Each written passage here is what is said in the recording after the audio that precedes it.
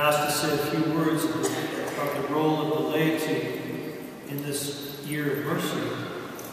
And as I begin, I'd like to call your attention to our Lord in the tabernacle. The tabernacle is right in the center of the church, and it's easy to see where the Holy Eucharist is, and that's really the most important spot in the whole church. And on either side of the tabernacle, there's a vigil candle which is lit, telling us that the Lord's presence is here. And then right behind me is an elevated Advent wreath. There are 2 candles that are lit, telling us that today is now the second Sunday of Advent. And it's a beautiful way to prepare for this wonderful feast of Christmas by having these feasts of the Blessed Mother early in Advent. Coming up in 2 days is a feast of the Immaculate Conception. 2 days after that is a little-known feast day of Our Lady, not really celebrated in this country, but it is in Italy. It's called Our Lady of Loreto. There's a little town on the east coast of Italy on the Adriatic Sea that has the remains of the house of Nazareth. And then 2 days after that is a great feast of Our Lady of Guadalupe, which each year becomes even more important for us in this country. Not only is she the patroness of the Americas, North and South America, she's the patroness of all those who work on behalf of life, and she's also the patroness of the new evangelization. And so there's kind of overlapping novenas this time of year. There's a novena going on right now to the Immaculate Conception, another novena that's starting for Our Lady of Guadalupe. And today is the second Sunday of Advent, but it's also St. Nicholas Day. And I don't know if you got any gold-covered chocolate coins. I did. It made me very, very happy. So some words about the role of the laity in this year of mercy, which begins on Tuesday and goes until next November 20th, the Feast of Christ the King. The first question is, who are the laity?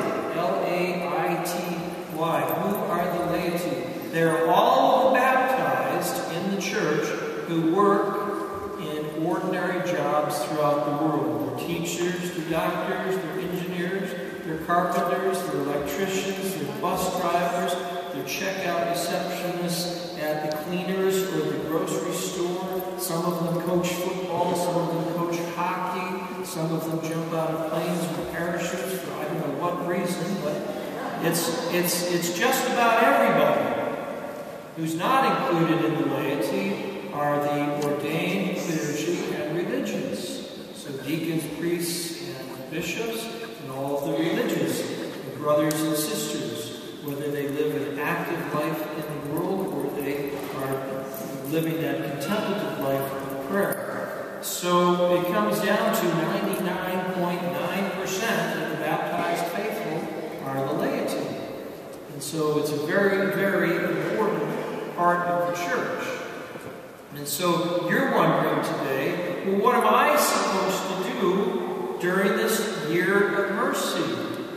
And what am I supposed to do the year after the year of mercy?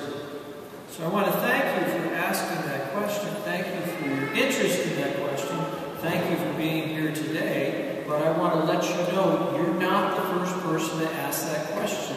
What am I supposed to do now that I'm baptized? Years ago, about 2,000 years ago, there was a small group of Christians, just a couple hundred, like there are here today. And they lived in the second most important city in Greece. Just like Chicago is arguably the second most important city in this country. The name of that city was Thessalonica. It's still there today. It's a port city. It's central in Greece. It was important because of its position in the country and on the Aegean Sea as a center of commerce, trade, and communication. Sounds like a Greek version of Chicago. Do you know more truck traffic goes in and out of Chicago and Gary, Indiana than any other artery in the country? Do you know more emails go through our telecommunication channels here in Chicago than any other city in the world? Do you know more people come in and out of O'Hare Airport than any other city in the world? And so Chicago is very much like Thessalonica was 2,000 years ago, and we're about the same number of Christians present here today that St. Paul addressed in the letter. And they were scratching their heads now that he had baptized them and evangelized them. What are we supposed to do? What are we supposed to do? And St. Paul writes in his first letter to the Thessalonians, "For this is the will of God." In other words, this is what we're supposed to do. Here it is, 2 words. Your sanctification. That's what you're supposed to do. That's what I am supposed to do. We are supposed to become saints. That is what the Lord is calling us to do. To be a saint, like St. Nicholas, who spent his life and his fortune helping out all sorts of people in need without ever calling any attention to himself. He did it sort of secretly. And so we have that tradition in many Christian homes. Secret Santa. Somebody's done something for me, and they take no credit because I don't know who it was. Who did that for me? What great kindness. He was generous and he was hidden. Ultimately, sanctity comes down to this one thought: to be imitators of Christ, because we call ourselves Christian. We are Catholic, but more broadly speaking, we are Christian, which means of Christ, in Christ, with Christ. And that's why the greatest compliment anyone could ever give you, or give me, either to our face or better behind our back, would be to say, "Well, that was a very Christian thing to do." Or, "Well, that was a very Christian thing to say." Maybe you've heard that comment before. People are sort of, it's a little bit ironic, right? Well, that's the whole point. Do Christian things. Say Christian things. Surprise people. Inspire them. Delight them with being just like Jesus Christ where you are. And sometimes that means saying, "Please, you go first." In traffic, at the grocery store, at the movie theater, in conversation. And people will be surprised and delighted and inspired. Well, that was a very Christian thing to do. We can train ourselves in that exercise. Please, you go first. There are many, many situations where that arises. We have an opportunity to let people go first. The other day I was out for dinner and they passed a plate of Brussels sprouts and I said, "Please, you go first." I'll wait till everybody's had their fair share or more. And if I don't get any, I'll just offer it up to God.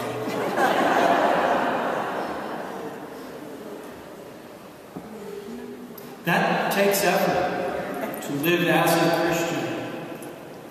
To be imitators of Christ, to be holy, means to think with the mind of Christ, pray as Jesus prayed, serve as Jesus served, and forgive as Jesus forgave. Father, forgive them.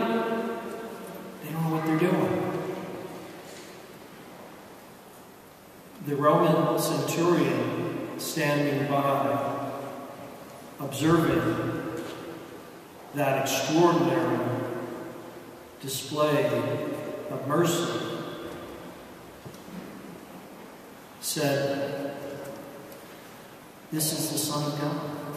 That Roman centurion who had been around all the Mediterranean, who had seen hardship and brutality and violence and all the nasty side of life, had a wide experience with humanity, had never seen anything like that. He knew Jesus was innocent. And as they're pounding the nails to his hand, he heard Jesus say, "Father, forgive them. They don't know what they're doing." Truly, this man is the Son of God. That is a tall order to imitate Christ. But there's a process to growth and imitate Christ. Borrowing the insights of St. Josemaria, he would say, seek Christ, find Christ, love Christ. And when you begin to love Jesus, you will begin to imitate him. Where do we seek Jesus? In the Holy Eucharist. Where do we seek Jesus? In adoration. Where do we seek and find Jesus? By serving the poor, and the lonely, and the forgotten, and the dying, and the marginalized. Where are they? 5,000 miles away? Certainly. Sometimes just 5 feet away. I love humanity. It's people I can't stand. I've heard that before. That's how we find Christ and seek Christ. In prayer, in the sacraments, and sacrifice. I'd like to offer for your reflection 3 stories about Jesus which speak to us about his mercy, and also speak to us about the attractiveness of goodness, truth, and beauty. And that's why these beautiful churches are so helpful in passing along the faith. They inspire us. They're beautiful. They're an obvious testimony of faith and love and sacrifice. The first story about Jesus' mercy takes place in a busy crossroads in the Holy Land named Jericho. That was the name of the city. About 20 miles down the mountain from Jerusalem, on the main thoroughfare from Egypt to Mesopotamia. It was kind of like Gary, Indiana in the day. And there was a guy in that town named Zacchaeus. He had been and there was a guy in the town named Zacchaeus, and he was a publican. He was a tax collector. So he was Jewish, but he was working for the Romans. And the way it worked is the more taxes collected, the more he made. And so his fellow countrymen, the Jewish people, despised him.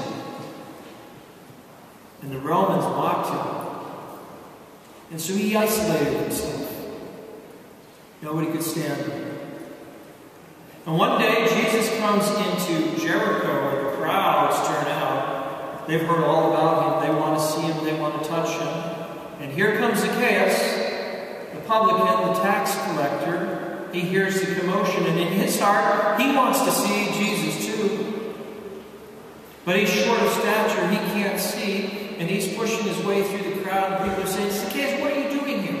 Like, the Messiah doesn't want to see you. I mean, you're such a lost, just boo, Zacchaeus. Right? It doesn't say that in the gospel, but that's what's going on. He runs up ahead, he climbs a sycamore tree. Imagine the wealthiest guy in the town up there like a monkey in the tree. And as Jesus walks by, he looks up in the tree. He says one word. Just one word. He says, Zacchaeus! And when Jesus saw him, and he knew that Jesus was the Messiah, and knew all about him, then Jesus called out to him with love, saying, Zacchaeus! Like my long-lost friend! His heart was changed in that moment. And he came down and said, Lord, if I've defrauded anybody, I'm going to pay him back fourfold. And behold, I give half of everything I own to the poor. What a great conversion. That's goodness in the voice of Jesus. He knew all about Zacchaeus. Knew all about him. And we never hear of Zacchaeus again. And I think the reason is because he went out and got 2 or 3 jobs to pay off his commitment. That can be a lesson for us this year.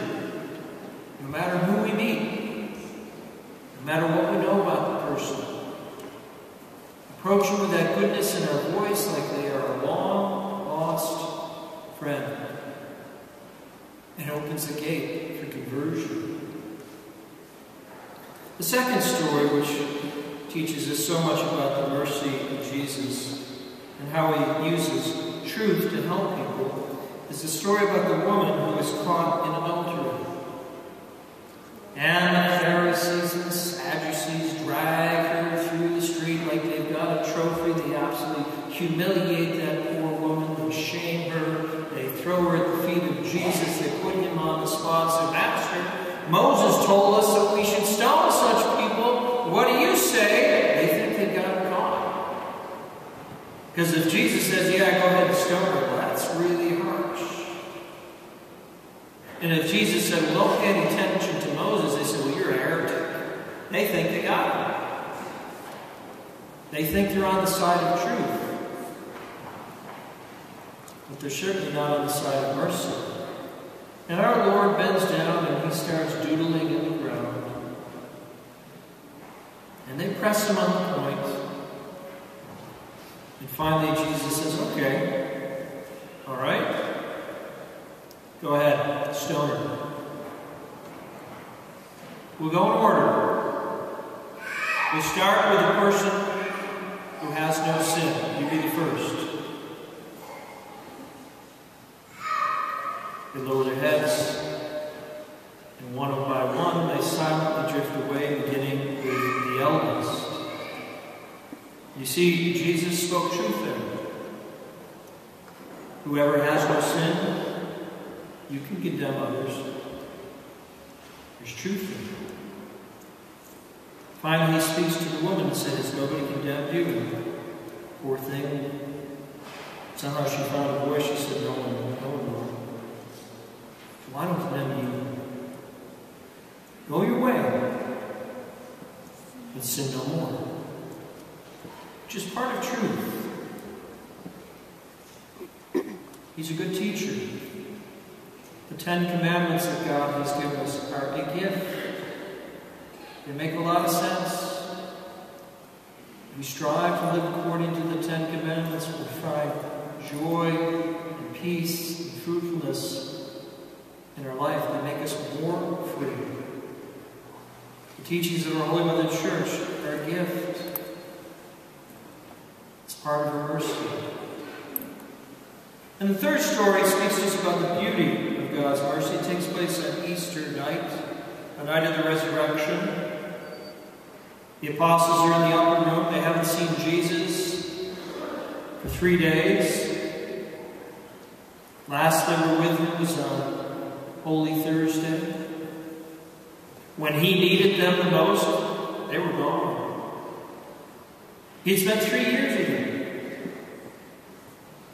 Day in, day out, sleeping out under the stars with them, working with them, feeding with them, teaching them, encouraging them, serving them. And at one time he needed their help. They weren't there. They were not there in the plaza on the morning of Good Friday to speak up for him. They weren't there as he carried the cross. They weren't there as he hung upon the cross, with the exception of St. John. They had heard rumors that Jesus had risen from the dead. Their minds and their hearts were filled with all sorts of disappointment, shame, guilt, conflict. Gosh, if we had a second chance, we'd be there on Good Friday. Gosh, if we had a second chance, I'd be courageous and I'd make sure they didn't nail him to the cross. All those thoughts that go through our head. Give me a second chance. I can be a better person. And our Lord appears in the upper room. What does Jesus say to them? Peace be with you. They can't believe it. This is Jesus. And he says, peace be with you. Whose sins you shall forgive, they are forgiven. Now you have something to eat. Notice how quickly the Lord changes the conversation. He does not say a word to them about, where were you guys? Is this the best I can do? I thought I chose 12 apostles who could be the pillars of the church. And the one time I need you, you're not there. This thing's going to be a disaster. You ought to be ashamed of yourself. He could have gone on and on and on. Just like Jesus could have said to Zacchaeus up in the tree, it serves you right. You ripped everybody off. Why don't you just stay up there?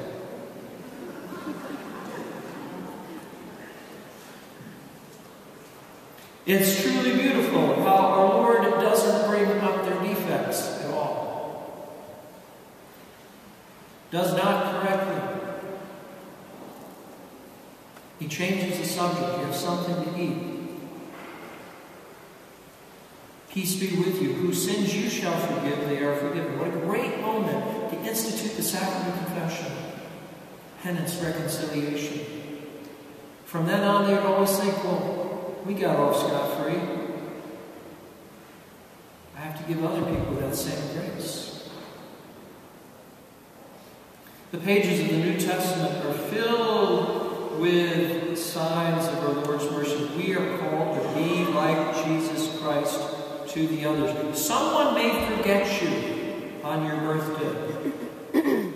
Someone may forget you on Christmas. Someone may forget you on an important day. Do we have the mercy and the grace to let it go? That will be impossible without God. But if we look at Jesus upon the cross, then we can. I just reread an article by Cardinal George from about a year ago. And he told the story that when he was 13 years old and came down with polio, a man in the neighborhood came to visit him and told him that his daughter also had polio and could he see his leg.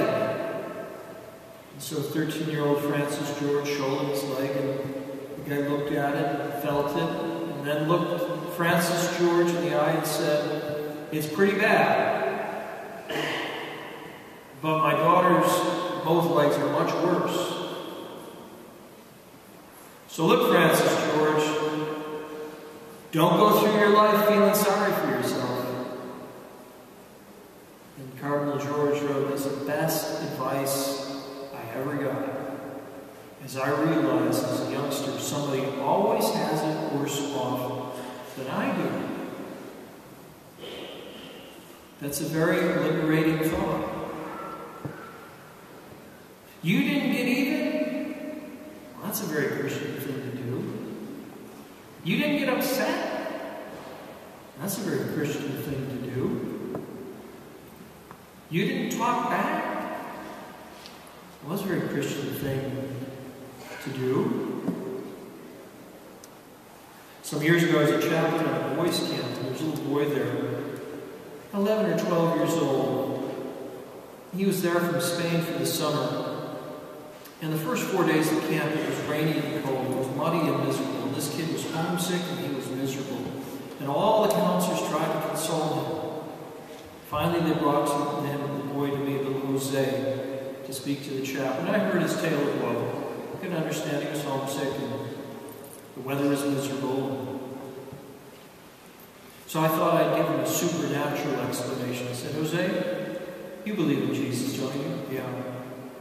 "Do you remember Jesus on the cross, the nails in his hands, the crown of thorns on his head, the gashes in his back, the terrible suffering?" He said, "Yeah." I said, "Jose, is your situation here at camp right now worse than Jesus had it on the cross?" And he got very thoughtful and raised his head. And then he looked up and he said, "You bet it is."